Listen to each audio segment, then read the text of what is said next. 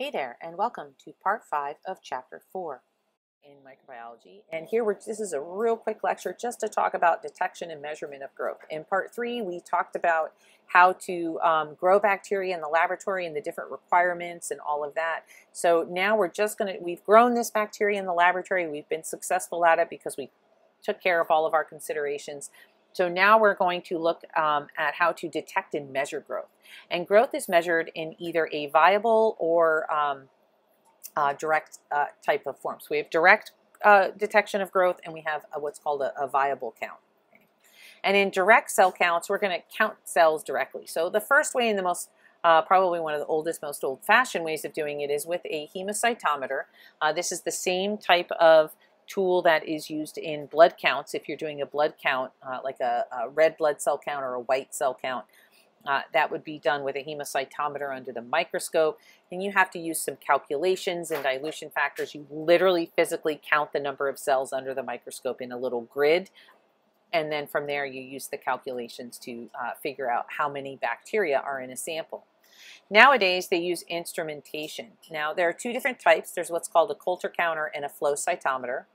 The Coulter counter counts cells in suspension, but cannot differentiate between dead cells, living cells, host cells, mixed samples.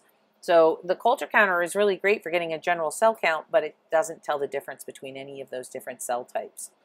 Nowadays, in the diagnostic laboratories, in particular in many research laboratories, we use what's called a flow cytometer, which takes the same concept. This is a Coulter counter over here, sometimes referred to as a cell counter.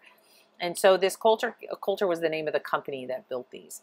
So this Coulter counter over here is, again, just telling us how many cells. But now with a flow cytometer, which is what we're looking at here, in the flow cytometer, the cells are stained. So different cells are stained different colors. And instead of moving in front of a general light source, these different stained cells will move past a laser beam. Now, both a Coulter counter and a flow cytometer use the same concept of a liquid sample. And the liquid sample goes through a funnel that eventually becomes so narrow at the end that only cells can only pass, these bacterial cells can only pass in single file. And this is important to be able to count. And so as these cells move past this laser beam, their different colors are going to bounce off different colors from the laser beam, and the laser beam will be able to count, and then a computer will actually count how many blue cells, how many red cells, how many black cells. And then we can take a look at that data, and we can not only get a general cell count, but we can actually differentiate which cells are moving past in that flow cytometer.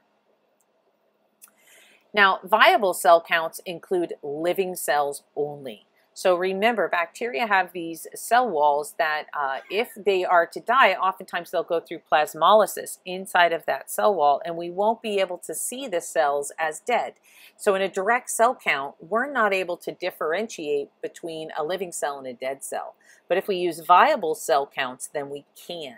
And in industry and in the environmental industry, in water testing, in the food industry, in the medical device and sterilization industry, viable cell counts are incredibly important because dead cells don't cause disease, living cells do.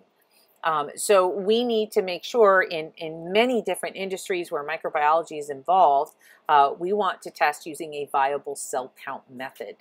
And in this, we include, in the viable cell count method, the first thing that's usually done is what's called a serial dilution. And the serial dilution is a standard way of diluting, a large sample. I don't want to count how many bacteria are in 10 milliliters of lake water. We're talking in the billions there. I can't count that high. So I dilute my sample down systematically. It's called a tenfold. I dilute it systematically so that I have some dilution factors. I'll use those dilution factors with my cell count later on to get an estimate of how many bacteria are in my original sample. So this will require some type of plate count. That's what it's called, a viable plate count. Sometimes it's called a standard plate count. You will complete one of these through lab, right? So this is a standard plate count. And it usually, again, uses these dilutions. There's another method called the MPN, or most probable number, and this is an estimate of concentration based on statistics and dilutions. And then we have what's called the membrane filtration method, where we would take one of these dilutions and we would run it. This is a membrane filtration type of mechanism here. And what you have is on top of this filter, this is the membrane right here, we would have a large cup. The cup's been removed in this picture, but there would be a large cup here, and it would be filled with, say, 1 milliliter of solution that's being tested. It'll be pulled through a vacuum. Down here is a vacuum. And the water gets pulled through the vacuum through this filter paper right here. And what this person is doing is they're aseptically removing the filter paper from that membrane filtration device, and they're going to lay it down in an agar plate. Now, it's a methyl cellulose filter. It has a specific pore size to allow water molecules to move through, but to keep bacterial cells behind. These bacterial cells get trapped on the filter paper, and then when this incredibly thin and fragile filter paper gets laid down on top of a Petri plate with agar, it will soak up the agar and nutrients, and the bacteria will then be able to grow. And so what they're looking for here, this is a coliform test, and these large greenish silvery type microorganisms are living coliforms that are being observed. And so this particular agar, like this is a non-coliform, but these big bright goldish looking ones are. These are all coliforms. And so now the scientist, this technician or scientist can come in and say, okay, there's this many what we call colonies. And this is based on what's known as the Cfu model. So they would say, okay, there's 72 Cfu on this plate. And that would be colony-forming units. And with a colony-forming unit, we are simply assuming that each colony arises from a single bacterial cell. So when I did this filtration, I left behind 72 bacterial cells. That's what Cfu is basically saying. So viable cell counts do involve a little bit of math, and they oftentimes take a little time because we have to, of course, let the bacteria grow, and we also have to go through these dilutions. Now, biomass is really kind of a growth versus no growth. We don't have a true mathematical number of the amount of cells, but we can use some mathematical or some instrumentation to give us a general idea in comparison. So first we can do it by growth or no growth. And when we have a broth is normally very clear, like we have on the left, so this is clear, and this is cloudy, or also known as turbid.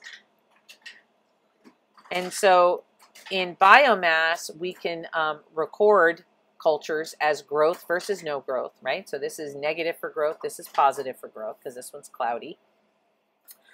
If we want to be more specific and start comparing growth of one broth or one culture to growth of another, we can use something called a spectrophotometer. This is an instrument that's used to measure the absorbance of light as light is passing through a culture.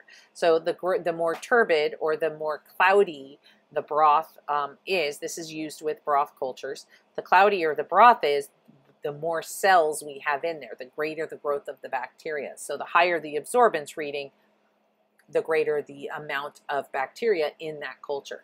Does that number tell us exactly how many are in there? No, it does not, because it's an indirect cell count. It does not tell us if they're living or dead. It doesn't even tell us what kind. It just tells us that there's a whole lot of bacteria in this culture, but not so much in this one. The last biomass assumption is total dry weight. This is reserved mainly for very large concentrations of filamentous organisms, where we take the known weight of a single cell and then we divide the total dry weight of a population by that known, and that'll give us a general idea of how many cells. This is used a lot for cyanobacteria, algae, those sorts of organisms. Then we look at some cell products. Sometimes we want to use the metabolic property of an organism to be able to identify it. So we look at different cellular metabolic pathways that bacteria, prokaryotic organisms use. So this will be considered observation of cell products. Here in the top left, this is an aerotolerance test, and I can see my bacteria here is producing cracks in the agar, all down in here, and this is due to CO2 production. This right here is a broth culture, so we put a small test tube upside down to observe for fermentation. I trapped some of that CO2 gas in here, and again, I can show that this is CO2 from fermentation. So this would be acid and gas production.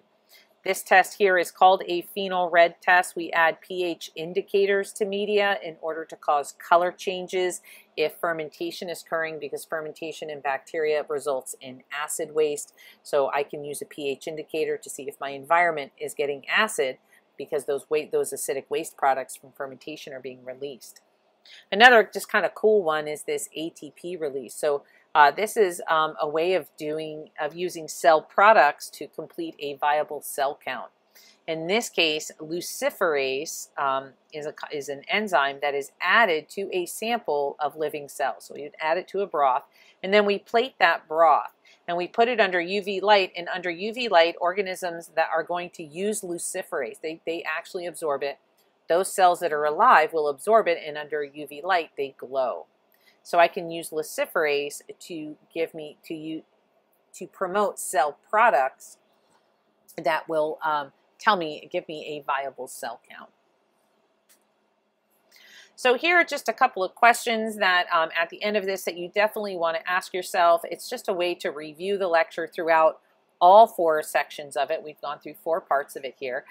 And I'd just like you to kind of ask yourself these questions. Use these as review questions to go through the lecture again. Make sure you're able to answer these. These are the types of things that you might see or concepts that you may see on your exam. So I hope you enjoyed chapter 4 here. This is a really fascinating chapter, learning about microbial growth and what they need to grow. And I look forward to seeing you in chapter 5. See you soon.